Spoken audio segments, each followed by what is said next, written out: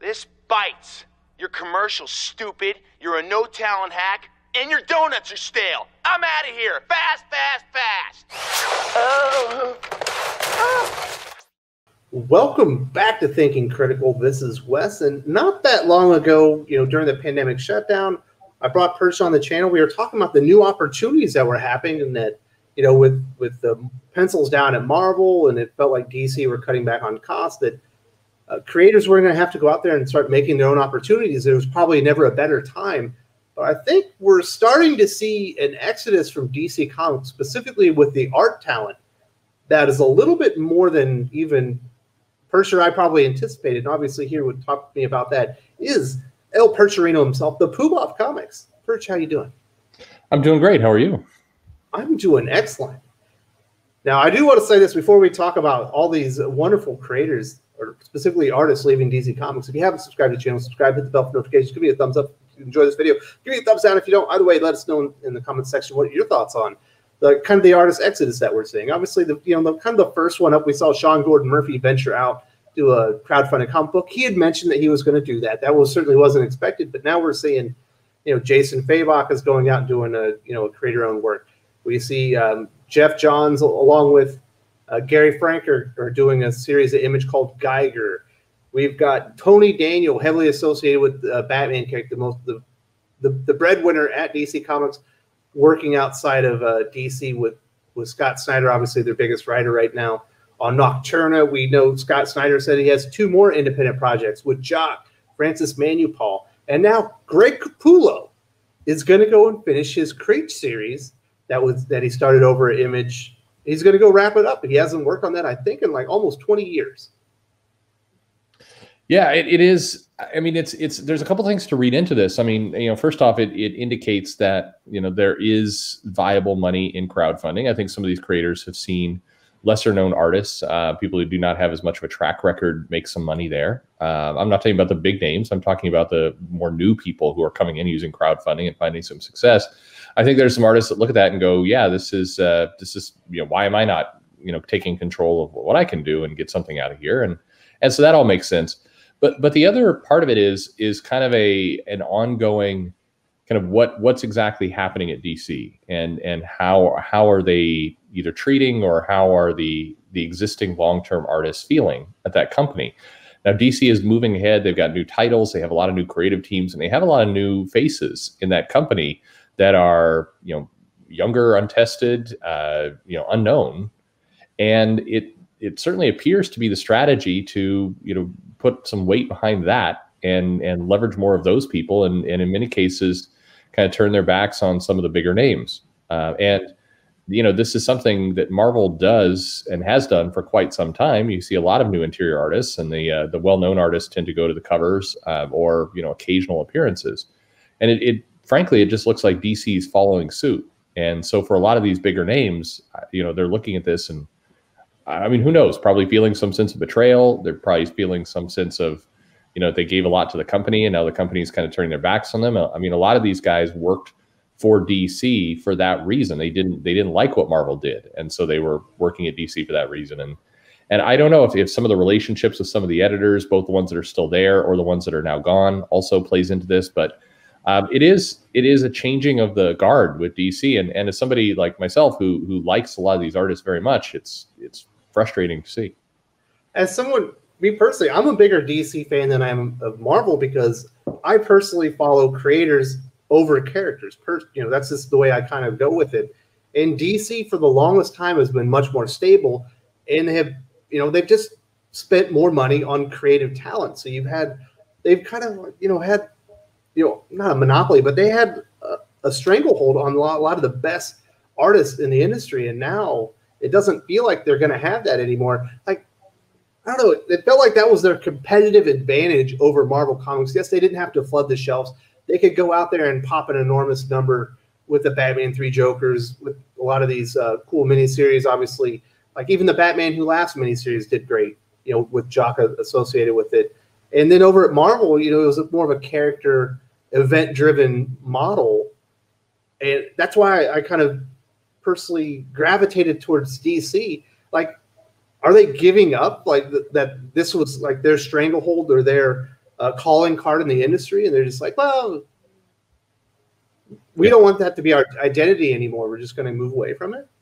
Well, I mean, there could be a lot of things there. I think that, it's cheaper. Obviously, this approach they're doing is going to save money, and the company is definitely in a save money kind of mode. It doesn't mean it's going to happen to everyone. We do know that there are some projects that are going to have some top name artists. This isn't just to be 100% clear, it doesn't mean that all the names and people are going. We do know that Sean Murphy has his third version of White Knight coming. We know that there are some, David Marquez is on Justice League. So we do know that some of these names are there. But I mean, David Marquez is a relatively new name as well. So I don't know if this really fits. Yeah, Jorge Jimenez is on Batman. I think is it Gary Frank or Jeff John, or not Gary Frank or Jason Fabok that's doing that Batman Earth 1 Volume 3? That's Gary Frank, yeah. Okay, yeah. So these guys, just because they're taking projects outside of DC, doesn't mean they're not still working with DC. We're still going to see Jason Fabok, Jeff Johns, Batman 3 Jokers sequel. We're just not going to see it this year. Yeah, it looks like it's getting drug out. And I think unfortunately, as the news has come down this week, it's a whole other topic with Ray Fisher and Jeff Johns getting a lot more prominence. We'll see if that does impact that project. I'm starting to feel like it will, but we'll see. I think overall, it is very much the Marvel method. It's let's have the bulk of the artists be relatively unknown, relatively cheap, relatively controllable. And that's, there's just going to be fewer projects for some of these bigger name projects. It doesn't mean zero projects, but fewer. And yeah, this got to be very, very frustrating for a lot of these artists. I'd be very frustrated. Obviously, we've seen criticism of DC kind of building up for well over a year now. Obviously, we've heard from Ethan Van Sciver, we've been hearing from Rob Liefeld. We heard a lot of rumors coming out of the firings, the bloodbath that happened at DC Comics.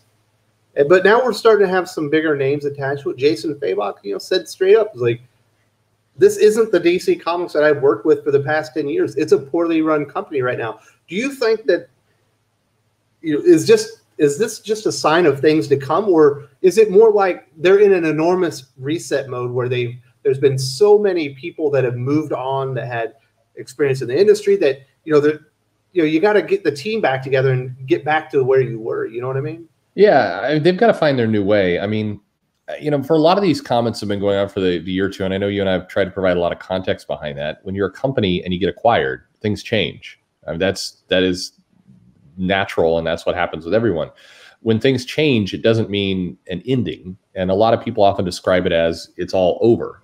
But it's less that it's all over, and more that the way it used to be is over, and that is clear. It's clear that it's not going to be the DC it was in 2019. It's a new company, and it's going to be treated different. It's going to have different rules, different culture, different environment, and a lot of different faces, and ultimately a lot of different kind of power players inside that company. What you're seeing right now is the reaction to a lot of this. You're seeing that things are still shuffling. We're not in a stable place yet, and you're going to see new names and new faces be the ones who are in charge. And it will take a while for that to kind of settle out. And then you're going to find some new people who are able to use politics and use a corporate culture to kind of gain a foothold and do what they're going to do. And that's very normal in companies. It's not pleasant. And it often, for the people who were, happy or pleased or enjoyed the old way, that this sucks. Your world's being turned upside down. For a lot of the comic readers and the people who are consuming this product, what the company always hopes is that you won't notice that, this will all you'll just keep buying the product and everything will be fine.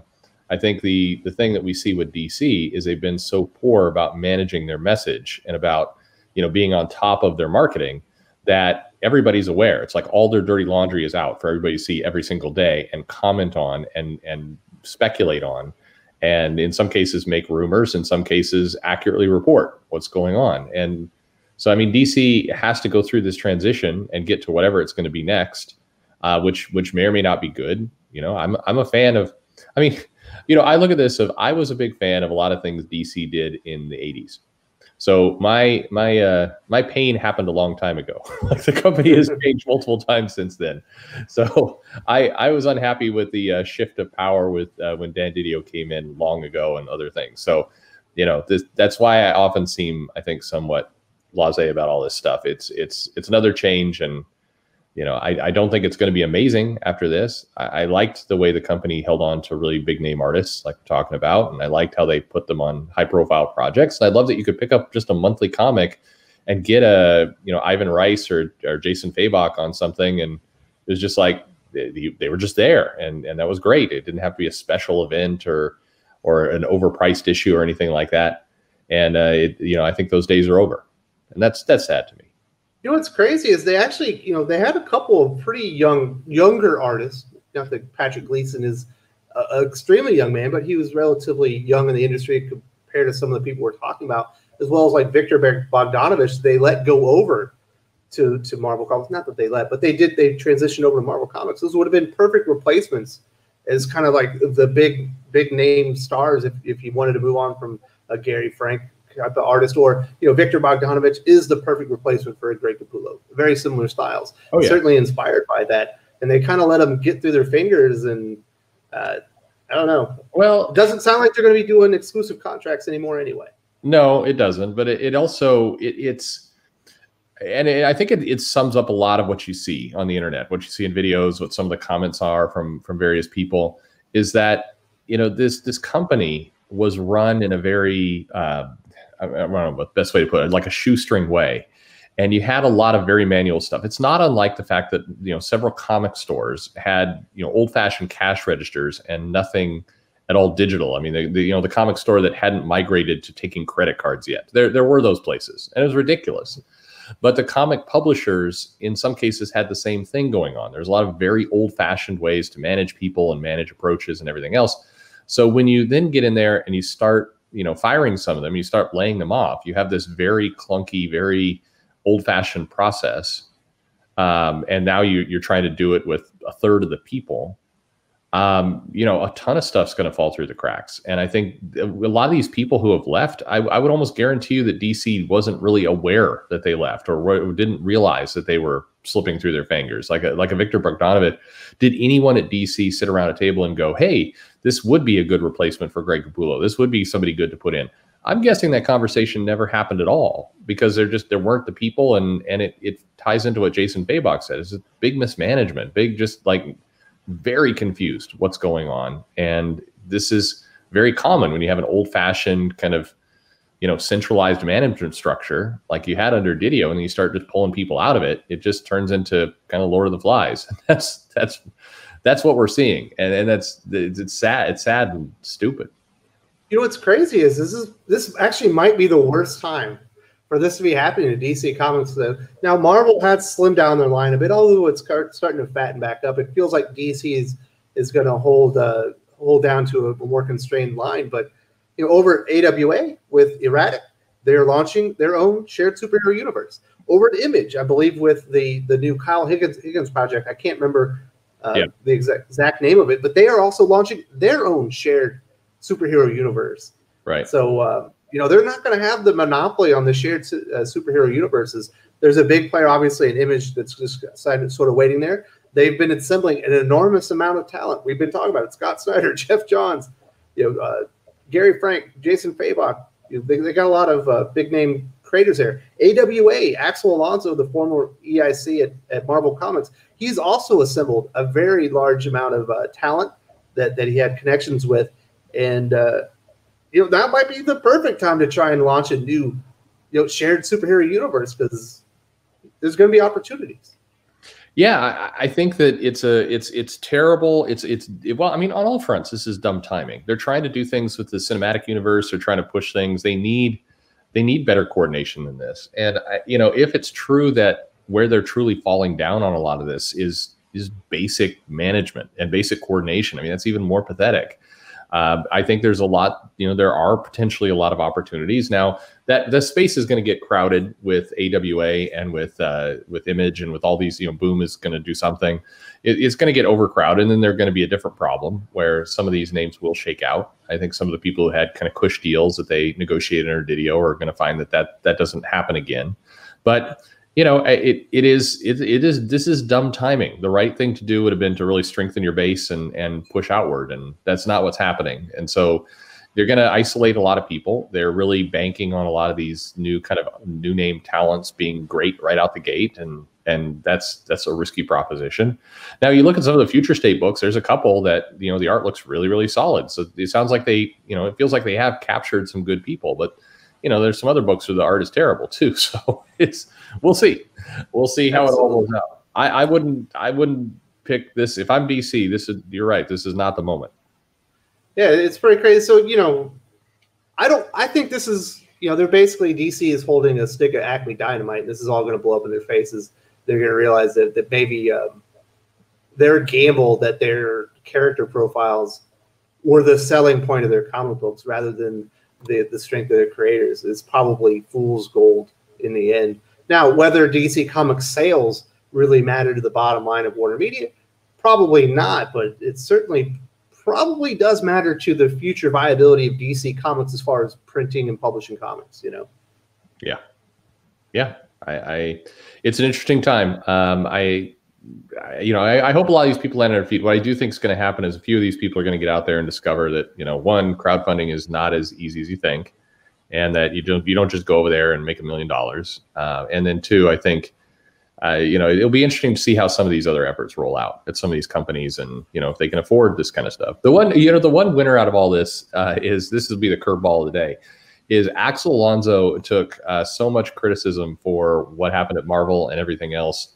And now I think in hindsight, we can look at that and say, maybe he wasn't the primary driver of a lot of these problems, because his AWA stuff is actually pretty good.